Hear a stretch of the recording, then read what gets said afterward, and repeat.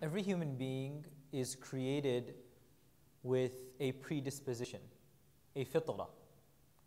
And this fitrah is found whether the person is a Muslim, a non-Muslim, whether this person is a child or an elderly person. Allah has created in each and every one of us a fitrah. What is a fitrah? The fitrah is the equivalent of, when you have a phone and it has default status, when you do a factory reset and it comes back to its original settings, those original settings in us human beings is known as the fitrah. It is pure, it is pristine, it cannot be adulterated. However, it can be muddied and destroyed when we engage in things that are wrong. And the ulama, they explain that our lives, our inclinations, our desires are on a spectrum. One spectrum all the way on the right is what we call the malaika, the angels. Angels are pure good. They don't understand the idea of ma'asiyah and sin. They are comprised of light and they only do good. On the other side, we have shaitan, which is pure evil. There's no such thing as good. Everything is ma'asiyah. So you have two extremes. One is the angels and one is the shaitan. In the middle is insan, humankind. Ibn Taymiyyah, rahimahullah ta'ala, he gives this analogy. He says that humans are right in the middle. And depending on the desires, depending on the actions that people do, they move either right or they move left. So if you think of it on a scale, 100% of goodness is the angels. 0% of goodness is shaitan. Right in the middle is insan, 50%. Potential for good, potential for bad. The more good insan does, 51, 52, 53, 55, 60, 60, they're getting closer to the angels. That's why Rasulullah sallallahu alaihi wasallam, he told one of the Sahaba that if you are always doing good, what will happen? The angels will descend and they will shake hands with you. Because that is the being and the state of the angels, that they're constantly doing good. On the other hand, Allah describes the people who always do wrong. Hizbush shaitan, the party of shaitan. Why? Because the more wrong you do, the more you go down. From 50, you go 49, 48, 45, 40, 35. And then the worst of the worst are those people who are in the party of shaitan. This analogy is very good for us to understand what we need to do in order to steer clear of the extremes and follow. Well, we try to go towards the angels. We try to avoid the extreme of the shaitan.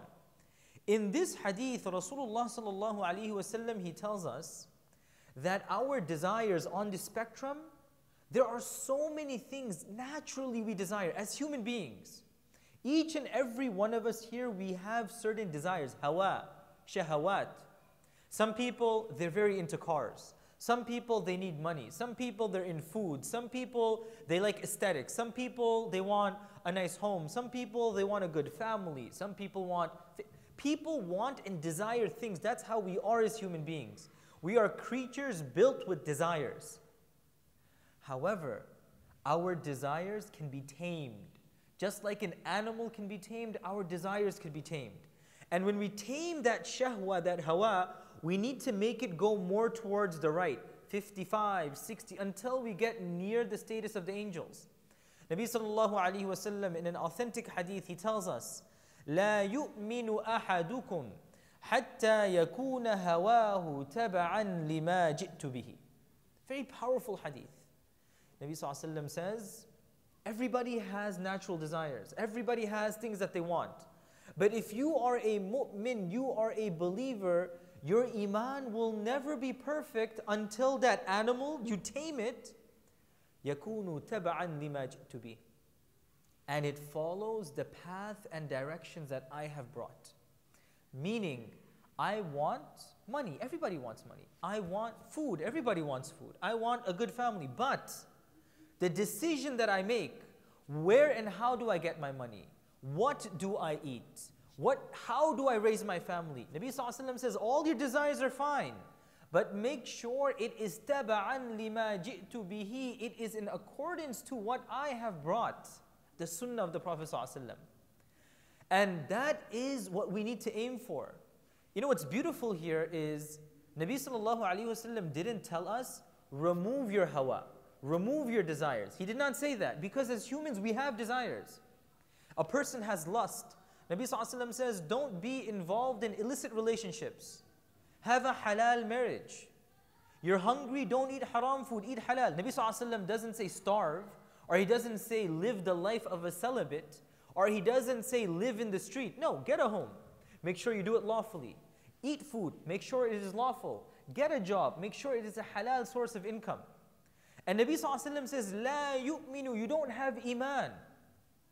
Your iman is incomplete until your hawa, your desire, becomes subordinate lima ji'tu bihi, the sunnah that I have brought. And I always want to bring the conversation back to the concept of fitrah. Because Nabi sallallahu alayhi wasallam, Allah subhanahu wa ta'ala tells us, لا يكلف الله نفسا إلا وسعها. There is no conceivable option of someone who follows Islam and can say my life is very difficult. This is inconceivable in Islam, that you say as a Muslim I cannot live my life. I feel like I'm being strangled. That is not Islam. Rather, when you feel like you're being strangled, it's because the lifestyle that we have chosen has made us so comfortable with wrong that when we're polishing our hawa and our nafs, it feels difficult. It feels hard. Imagine, you ever seen an infant goes and plays in the mud, comes back with mud filled over a child. This happens all the time. Just happened recently with my own son. He goes in the back, he's playing in the mud, his clothes, his body, his face, his hands. I wonder what happened. He comes back in a pile of mud. We take him, we put him into the shower, and we're washing and scrubbing him. He's screaming. What are you doing to me? You're hurting me. It's hurting. Why do you have to scrub? No, leave me the way I am. That's how our nafs is. The more we get comfortable with haram, you know, we watch something haram. We listen to something haram. The first time, you know, subhanallah, ask somebody who has never watched something haram, listened to something haram. They walk inside of Walmart or Kroger, they hear music in the back, they feel shock. Like, I just came from a Muslim country, I've never experienced this. Speak to the same person a year down the line, comfortably, like nothing is wrong. We watch something haram, first time, everything is hush-hush, we feel very bad about it. Then we watch a second, a third, a fourth, and it becomes normal. And then we start scheduling, okay, when are we going to watch together as a family? We do something haram, we steal from people, we do ghiba. First time, we feel bad. Then it becomes natural. That's how the nafs is. The more we do something wrong, the more comfortable we get. And the process of cleaning that hawa is difficult. So following Islam is not difficult. But our nafs become so comfortable that replenishing and recovering from that becomes difficult for us. So Nabi sallallahu alayhi wa sallam, in a hadith that Imam Nawawi himself says, isnad sahih, authentic hadith. He sallallahu alayhi wa sallam tells us, La yu'minu ahadukum, you do not have iman.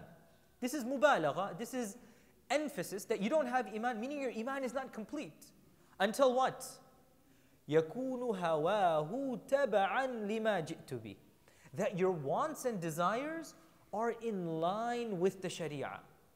Again, I want to emphasize this point. Nabi sallallahu alayhi wa sallam is not saying until you remove your desires. No. Anything that you will find haram, Allah subhanahu wa ta'ala has given us a halal alternative. Somebody has lust and desire. Nabi sallallahu alayhi wa sallam says, your spouse has the exact same thing. You find haram food, Allah has given us halal food. You want to listen to something haram, Allah has given us halal alternatives. You want to watch and do something for entertainment that is haram, Allah has given us alternatives. But it takes time to get used to. It takes time to get used to. So in summary, in conclusion, let's remember that grade, that spectrum. On the one side is the status of the angels. On the other side is the status of shaitan. And right in the middle, when we're born as insan, we're on 50. The more good we do, the closer we get to 100 and the angels. And the more wrong we do, the closer we get to shaitan.